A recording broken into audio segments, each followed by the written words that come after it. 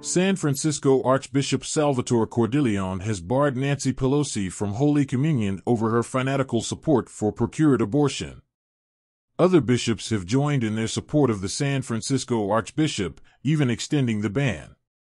Santa Rosa Bishop, Most Reverend Robert Veza, in whose diocese Mrs. Pelosi is reported to have a summer home, said the ban applies in his jurisdiction as well. The new canon makes it clear that providing sacraments to someone prohibited from receiving them has its own possible penalties.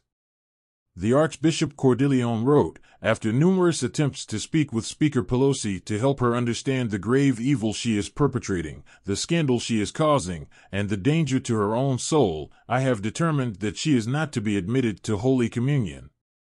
The Archbishop wrote to Pelosi, saying you are not to present yourself for Holy Communion and, should you do so, you are not to be admitted to Holy Communion until such time as you, publicly, repudiate your advocacy for the legitimacy of abortion and confess and receive absolution of this grave sin in the sacrament of penance.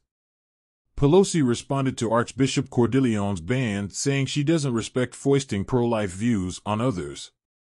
House Speaker Nancy Pelosi questioned whether Archbishop Salvatore Cordileone was holding a double standard for banning her from communion for her position on abortion while keeping quiet about Republicans who support the death penalty, the California Democrat said Tuesday on MSNBC's Morning Joe.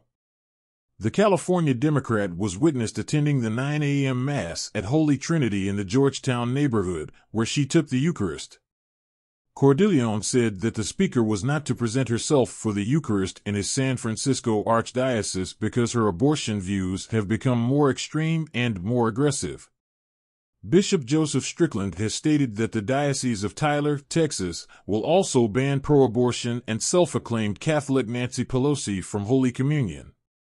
The concern for Mrs. Pelosi's eternal salvation extends to the Diocese of Tyler, Strickland tweeted. She is barred from communion here until she repents and stops advocating the murder of children, he added. Pray for her heart to be turned to God and away from the power of this world. Keep watching for Catholic news, prophecies, and much more coming up on the warnings of our time. Thanks for watching, and don't forget to subscribe, share, and press the notifications button to get updates.